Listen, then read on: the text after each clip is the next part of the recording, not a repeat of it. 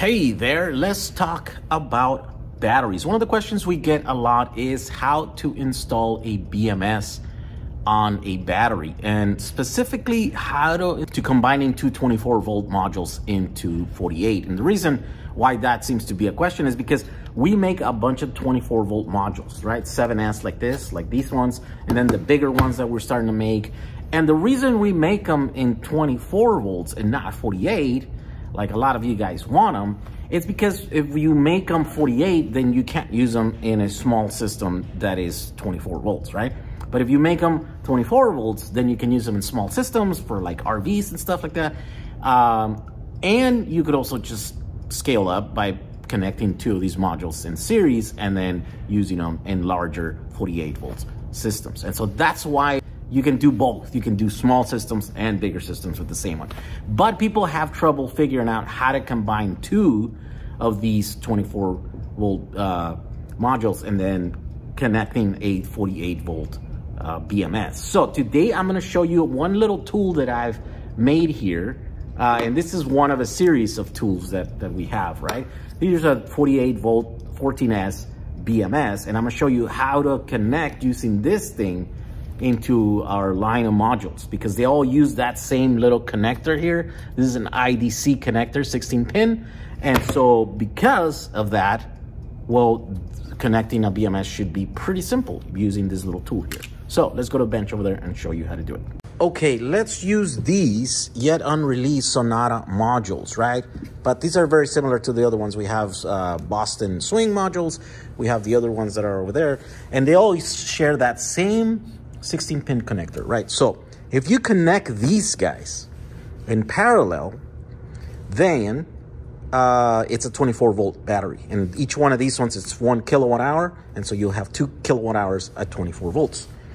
But if you wanted to connect, and if you wanted to connect a BMS, all you have to do is use this little guy, and you put it in there, and you connect with this little ribbon connector. You connect it in here, and now you have these little screw terminals to connect your BMS. And so that's pretty straightforward. You could use it here, and then you can daisy chain from here to here, and now those two are connected in parallel, and that same BMS is managing these both modules here. So you can do each individual module with its own BMS, or you can do a master BMS that is shared throughout the whole thing. This becomes one battery, right? Even those two modules. So there's that. We make one that is an 8S for lithium iron phosphate batteries, right? And then this one right here. And so this one's a bit different, because let's say that you don't want these two modules to be 24 volts, you want them 48, and so you would have to connect them in series. So the positive, this is the positive, this is the negative, and then the negative you connect it to the positive, and then these two are gonna be your exit points, your outputs, right? And so you would have to put it through a BMS like this one here. And so let's say that you wanna do that with that, right? So we'll use some paper here so that it doesn't arc. We're gonna put the BMS right here on top. Just these surfaces are exposed, so we don't want this to arc and short and stuff. So here is the adapter, and what this does is combines both of these two in series so that you can connect your BMS.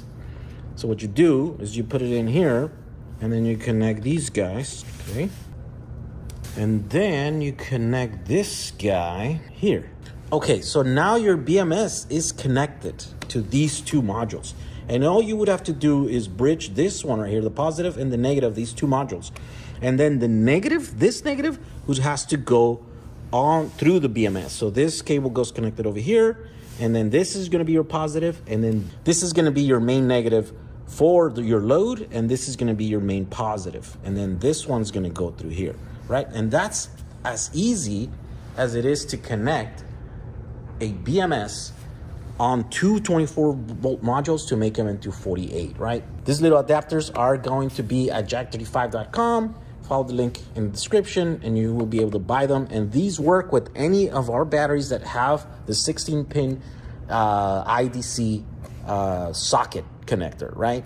Later, we'll also, I guess we're gonna make some modules that are gonna have these things installed in there, so it's be easier to connect the BMS directly into the modules without having to use this, right? But for right now, a lot of you guys have these modules that we've been making for a while, and they have this connector, and so this adapts that, and it makes it super simple, super clear, and super clean to install a BMS on your batteries.